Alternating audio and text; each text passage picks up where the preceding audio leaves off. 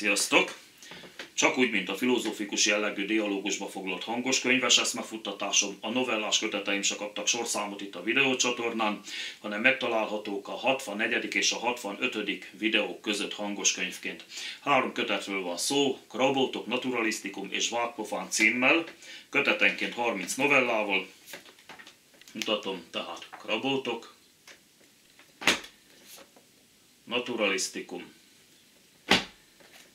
és Vágpofán. Tehát ők azok. Fölösleges külön-külön jellemeznem őket, mert mind a 3 kötet ugyanazt a műfajt képviseli, szórakoztató irodalom. Amit az én könyveim esetében egyébként elég sokan polgárpukkasztónak, sőt, egyesek egyenesen undorítónak tartanak, pedig én csak az eredetiségre törekedtem, és igazából minden bűnöm annyi, hogy mellőztem mindennemű szépítő faragást, amikor megörökítettem a főleg saját és ismerőseim történeteit. Itt-ott alkalmaztam némi konfabulációt, de azt is csak azért, hogy kerekebb legyen a történet, és ennyi. De azért egyébként mind a 3 könyvben található néhány széfes szóló, szép bemarkoló, ilyen torokszorító történet vagy novella is, már ez számít. Jó, 2012-ben jelentettem meg a Krabótokat magánkiadásban, aztán 13-ban a Naturalisztikumot, 16-ban pedig a Vágpofánt. Mára már sajnos nem kapható egyikből sem nyomtatott formában, tehát papíralapon, viszont ha valaki olvasgatni szeretné őket, akkor mindhárom letölthető elektronikus formában a kaposvári e-book könyvház és kiadó honlapjáról 900 és 1000 forint ellenében. A Krabótok 900 forintba kerül, a Naturalisztikum és a Vágpofán pedig 1000 forintba.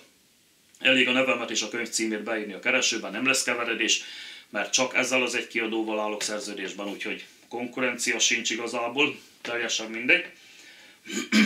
Na, a lényeg az, hogy nem lesz nehéz megtalálni ebben az árban őket, mert, ahogy mondtam, egy kiadónál vagyok csak. Aki pedig esetleg nem szeretne érte pénzt kiadni, annak lehetősége van rá, hogy olvasgassa a novelláimat a Rulekot olvasók csoportja nevezetű Facebookos olvasócsoportban, bár itt nem fogja tudni, hogy melyik novella vagy történet melyik kötethez tartozik, mert ömlesztve egyben van fölrakva az egész készlet. De igazából nincs is jelentősége, hogy melyik történet melyik könyvhez tartozik, mert hogy az előbb elmondtam, mind a 3 kötet ugyanazt a műfajt képviseli. Úgyhogy teljesen mindegy. Egyéb adatokat pedig, hogyha esetleg keresgélne a tisztelt érdeklődő, az megtalálja a Rulek Zoltán írói oldala nevezetű Facebookos oldalon. Ott megvan ezekről a könyvekről is, és a filozófia könyvekről is minden, amit az egyik korábbi videómban reklámoztam be, illetve hát így próbáltam bereklámozni. Ja. Hát mi van még róla? Hangos könyvként itt a Youtube-on Horváth István Radnóti díjas versmondó olvassa fel, de nem tartom kizártnak egyébként, hogy jó magam is csak az eredetiség kedvéért külön-külön egyesével novellánként beolvasgassam, de abban nem lesz semmilyen stúdióvarázsolgatás, egyszerűen csak beülök a kamera elé és kész. Az előbb emlegetett 2 oldal, az írói és az olvasói csoportoldal, mindkettőnek a linkje itt lesz ennek a videónak a leírásában, mindhárom hangos könyvnek a linkje is itt lesz ennek a videónak a leírásában, és a könyvek tartalomjegyzékei pedig egy-egy rövid könyv ismertetővel, azok pedig a hangos könyvek alatti leírásokban lesznek megtalálhatók.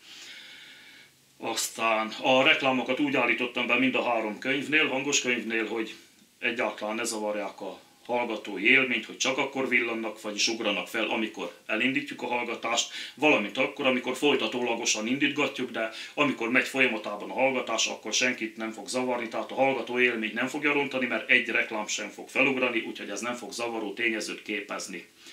Jó, ennyi elég is lesz. Hát azt hiszem, ezzel meg is vagyunk.